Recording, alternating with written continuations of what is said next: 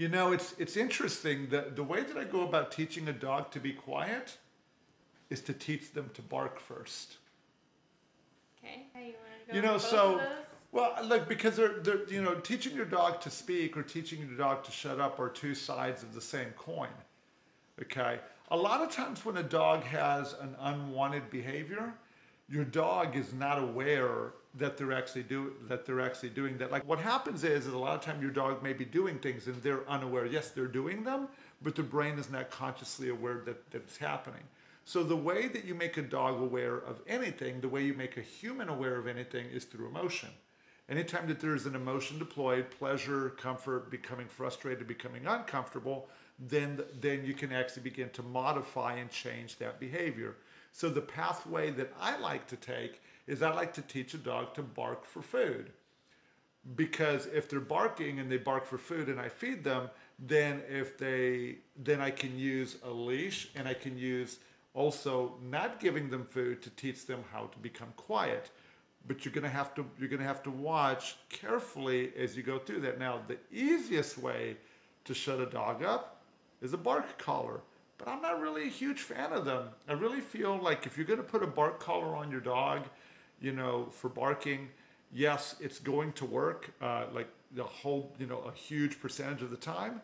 But I really feel like I don't even want to call it lazy, because I don't think that it's that. I just think that there's so many better ways to go about teaching a dog to be quiet by doing place training. And yes, this training that I'm advocating for is actually a little bit more involved in your part.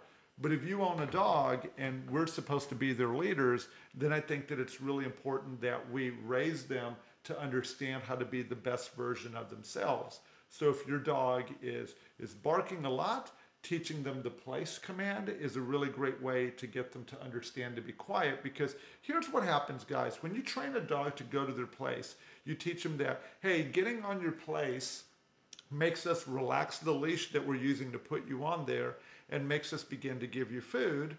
The dog's going to associate that's good. But here's the trick. If your dog is on their place and they begin to bark, their brain is then going to tell them to come off of their place. It's going to happen 9 out of 10 times. Mm-hmm. And the moment that they come off of their place, which was led by barking, and you put them back on and reward them, you're now in the act of punishing barking. So you're including your dog with you. You're giving them something to do. You're rewarding the thing that you want them to do. And then when they begin to bark, their brain will say, start moving forward.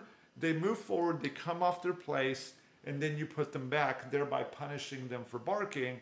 And then once they're quiet again, you go back to reward.